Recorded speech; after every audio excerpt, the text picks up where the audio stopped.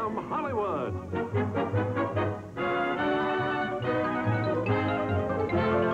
The Jack Benny Program.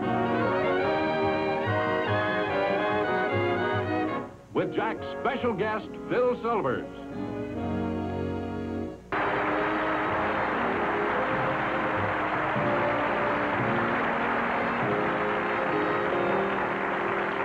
Look, I don't care about your problems. All I know is you're the makeup department. You were supposed to have a barber in my dressing room 20 minutes ago. He's not here yet. Well, see that he is, or there'll be trouble. Can't understand why I can't get any service around here. Gee, look at the fire in my eyes.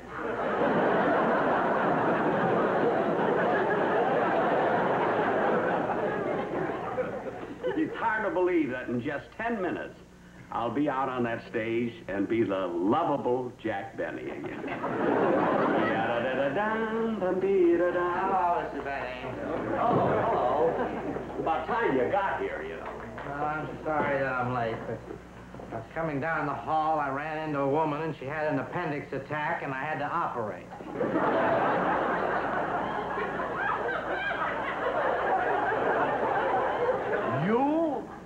You had to operate on her? Yeah, with this coat and the bag, they thought I was a doctor. Oh, sure. They thought you were a doctor. Can imagine. Come on, now shave me. Okay, well, I put on my rubber gloves. Just shave me, that's all. The doctor, rubber gloves.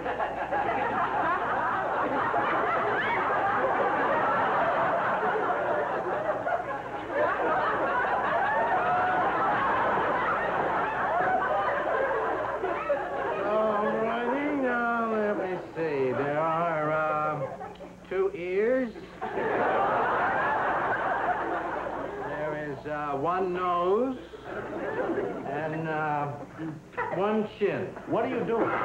After I'm through shaving you, I'll count again. Stop taking inventory. Just shave me. Okay. Mr. Benny? Yes? I understand you've got Phil Silvers on your show tonight? Yeah, Phil is my guest star. Oh, boy. That ought to be a pretty funny show, huh? Yeah, I think it'll be funny. Of course, I come out first, you know, and I do my monologue. Then you introduce Phil Silvers, huh? No, not yet. Then I have Don Wilson come out, and then we do a kind of a funny bit there. Then Phil. No. Oh. No, then I do the violin bit, a bit with my violin, you see. And then, what's the matter? I think I cut you.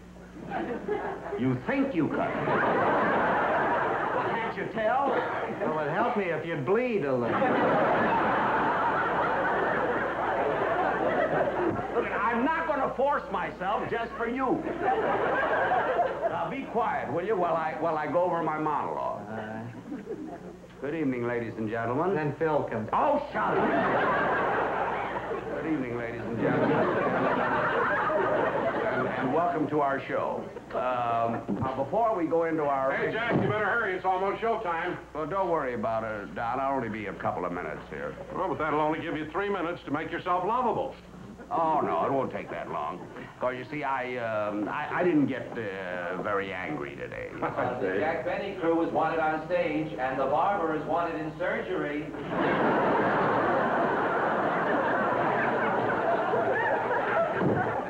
Surgery? I thought he was kidding. Gee, that must be the studio's medical plan. Part of it, anyway. Oh, say, by the way, Jack, is Phil Silver still complaining about the script? Yes, he's always complaining. He doesn't like the script, and he's angry because he's on so late in the show. Well, after all, Jack, it's your show. You should be on there first. Well, of course I should be on there first, but Phil doesn't realize that. He wants to be the first one on. Attention, Jack Benny cast. 1 minute to airtime. Oh, Don, we only got a minute. Give me my shirt, will you? Okay.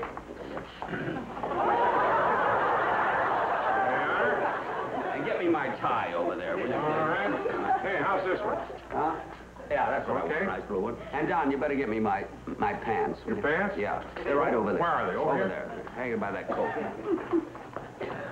Well, I don't see any pants, Jack. They're not here. They are, too. I put them right there by the coat. Well, they're not here now.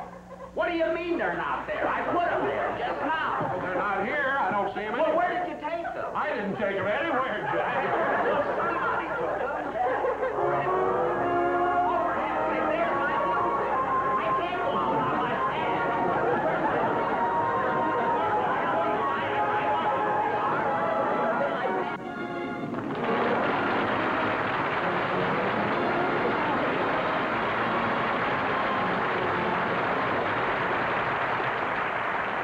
Thank you very much, ladies and gentlemen. It's nice to see you know who I am.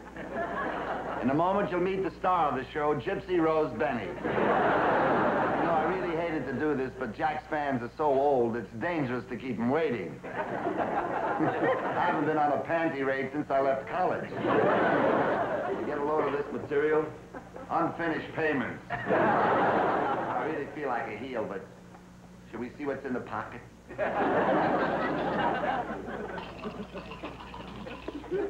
I guess he doesn't carry it around in his mouth anymore.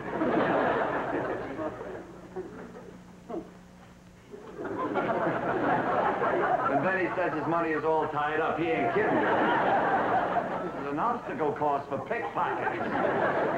Phil. Yeah, For Jack. heaven's sake, give me my pants, will you? Look, you put your head behind that curtain or I'll hand out baseballs to the audience.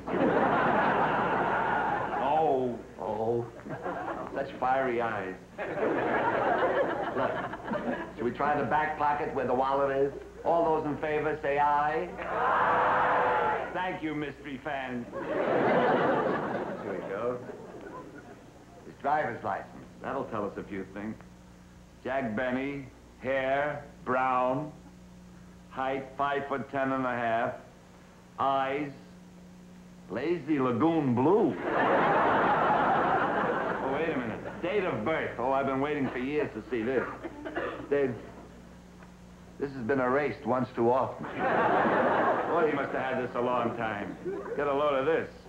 Good for buggies, bicycles, and covered wagons. Hey, Phil, give me Jack's pants, will you? Why, Don? Well, he took mine. Are you kidding? Jack's got your pants? You're darn right I have.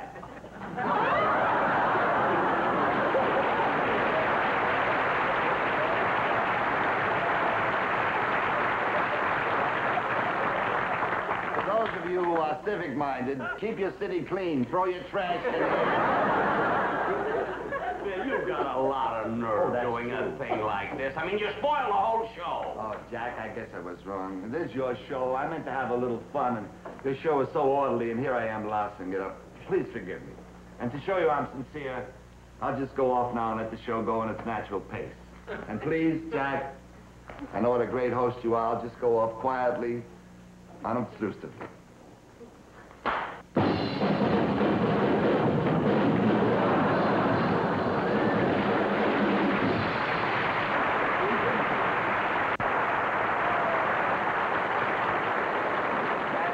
Was choreographed by a chicken with his head cut off.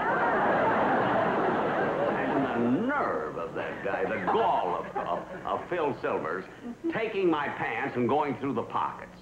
I wonder what Don has in his. There's his wallet. Gee, it's kind of fat. What's in there? A lamp.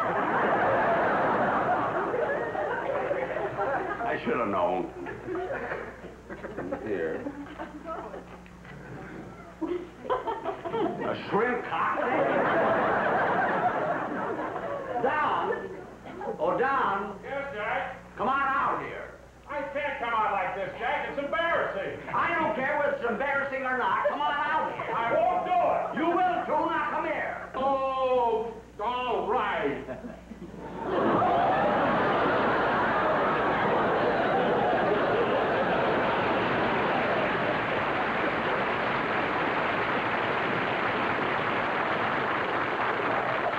Pants are a little tight on you, aren't they? They must be. I'm 2 inches taller. Well, Don, the reason I called you out here's your wallet. No. Oh, wait a minute. I'll get. Don't bend down. I'll put my pants. Don't bend down. There you are. Thanks. Wait a minute, Don, come here. Come here. Look, I don't know why you're angry with me. It's all Phil Silver's fault. He's the one who stole my pants in the first place. I can't imagine him acting like that after all that I did for him. After all you've done for him, what did you ever do for Phil Silvers? I'll tell you what I did. Years ago, when he came to California to try to get into show business, I'm the first one he got in touch with, even though we'd never met each other. No kidding. That's right. I'll never forget the first time I ever saw Phil Silvers. In my scrapbook, when the doorbell rang.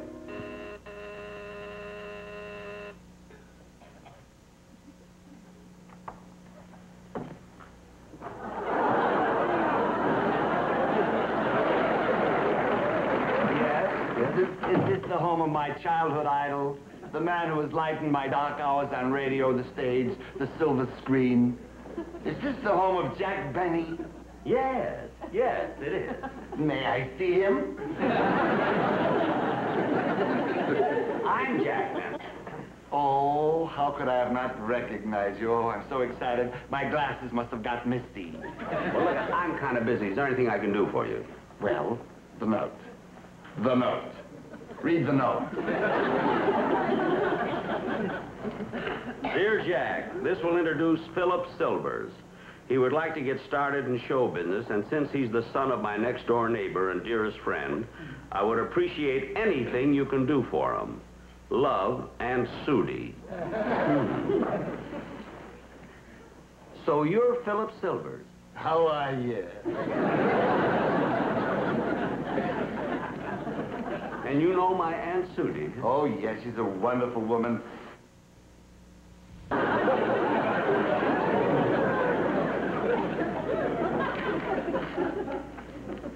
And Jack, since his mother was so wonderful to me during my recent illness, and since Philip is just getting started, would it be all right if he stayed at your house for a few days? Love, and Sudi. A room with cross ventilation would be very nice. Listen, you're getting a room with one window. It's upstairs at the end of the hall. Nothing on the main floor? No! Well, up we go. Ooh, these bags are heavy. What have you got in them? I don't know. I found them on the train. You know, Mr. Benny, you've been so nice. When I open them, we'll go halvesies. Oh, the phone. May I use your phone? Yes. Thank you.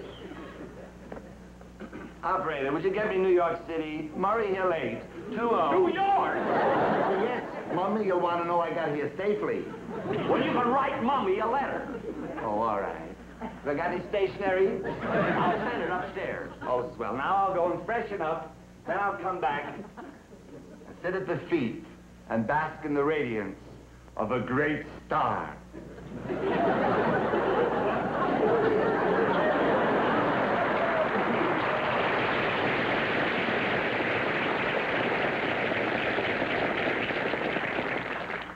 That's the first thing he said that made sense.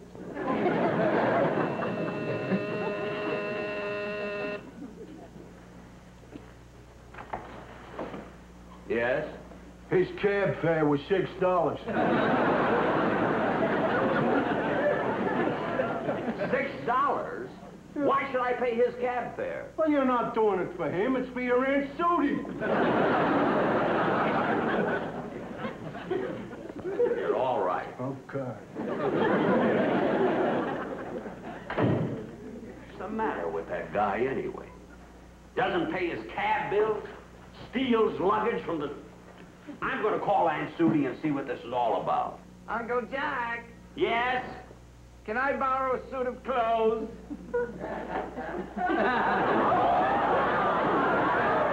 I made a wrong choice of bag.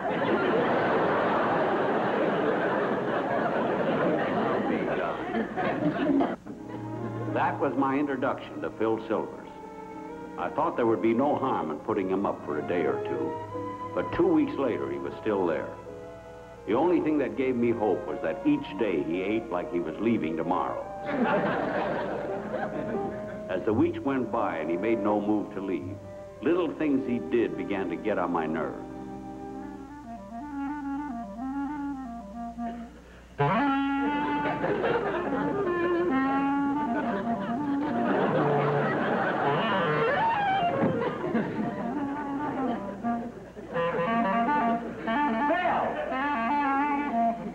How are you?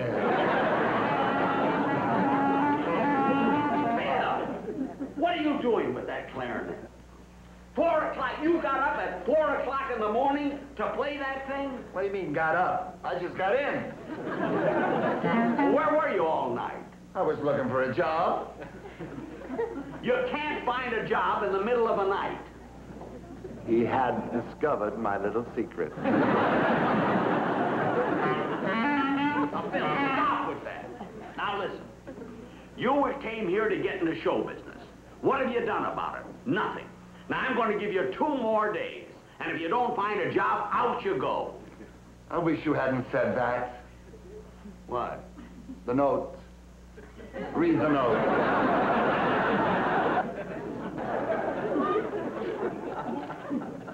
Another note? One more thing, Jack. Philip is sensitive. So don't rush him. Let him take his time and feel his way around. Love, and Sudi. Now, aren't you ashamed of yourself? Talking this way to the only son of the best friend your Aunt Sudi ever had? When your Aunt Sudi was sick, it was my mother who brought her chicken soup to help her get well. Every day, she brought her chicken soup. Did she put a time limit on the chicken soup? No. Every morning, she got her chicken soup. He was right. I was ashamed. It was the first time in my life that I realized that chicken soup was thicker than blood.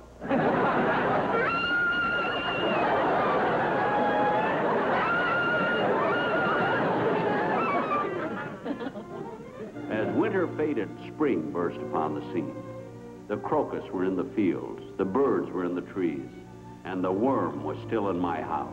As I came in the door, I thought I had the wrong house. I wasn't greeted by that irritating, "How are ya?" Phil wasn't in the living room. "Oh, Phil! Phil!" I called and called, but I got no answer.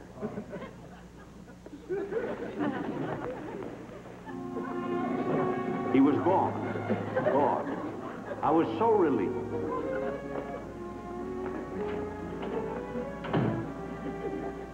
For the first time in months, my stomach felt as though it could retain food.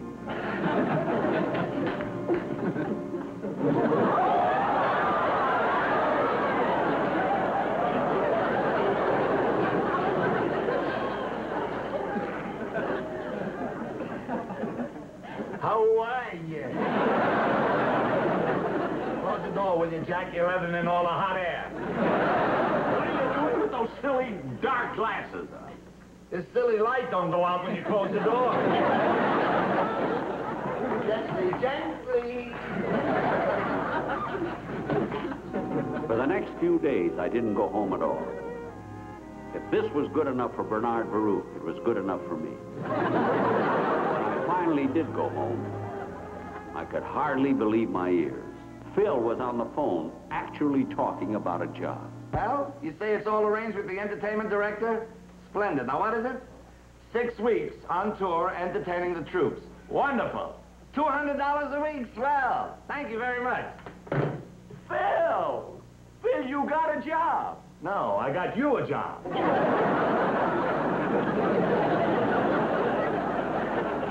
What? I can't wait for that kind of dough. Well, I can't work. I can't go on tour. Well, you gotta go. You gotta get out of the house. We're getting on each other's nerves. I don't know about getting on each other's nerves, but I know you're getting on my nerves. You were only supposed to be here a couple of days. Jack, I haven't been here so long. Oh, no? When you first came here, you had hair. Well, that's because I worry so much about your lovely Aunt Sudi. You see, she's been ill, and she hears you haven't been nice to me. She'll be upset. All right. But, Phil, you've got to make some contacts. You've got to do something for yourself. You've got to make friends. At least he took my advice about making friends. Night after night, they were there. All right, Charlie, I bet $200. You in? Phil, you were cleaned out last night. Where'd you get all this money? I don't know. I found one of those old things around the house. You know, one of these things, what do you call them? Sold it to some jerk for 75 bucks. Stradivarius. You in? Hey, Jack, get that door, will you? All right, I want... How many cards? 3. 3? Yeah. You? I'll take 3, all right? Good.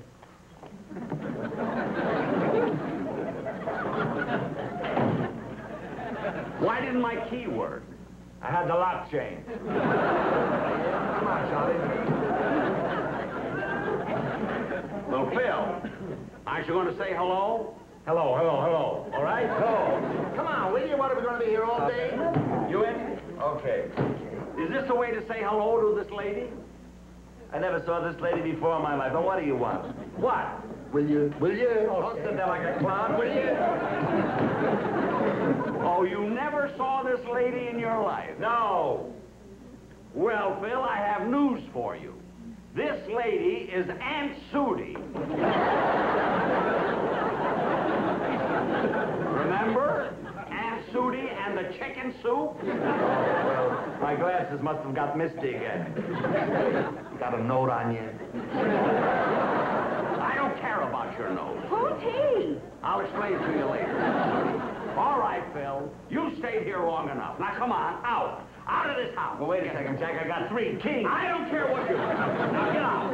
Out of this house. Go on. Out. Jack, you're right to be upset and angry at me, but don't humiliate me in front of my friends. Let me go out of here in my own way, with dignity. All right, go with dignity.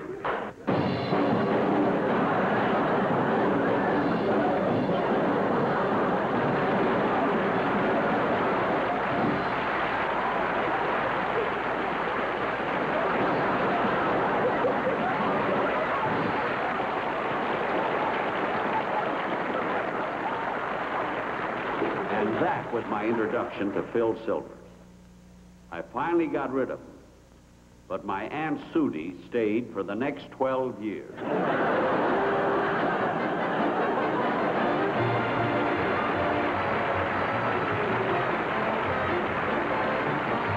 Jack will be back in just a moment, but first... Thank you very much, ladies and gentlemen. I hope you all enjoyed the show. And I also want to thank my guest star, Phil Silvers.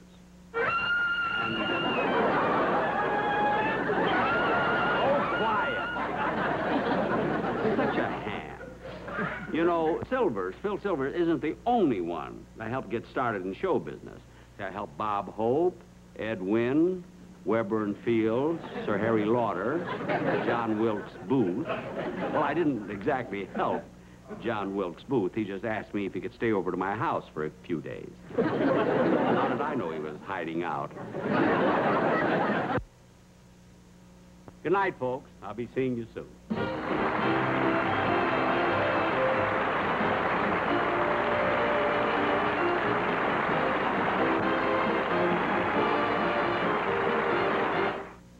Friday night at 6:30 Eastern. Ida Lupino and Steve Cochran star in Private Hell on the 90-minute movie. Then at 8, it's Superbook. Now stay tuned for I Married Joan, right here on CBN Cable.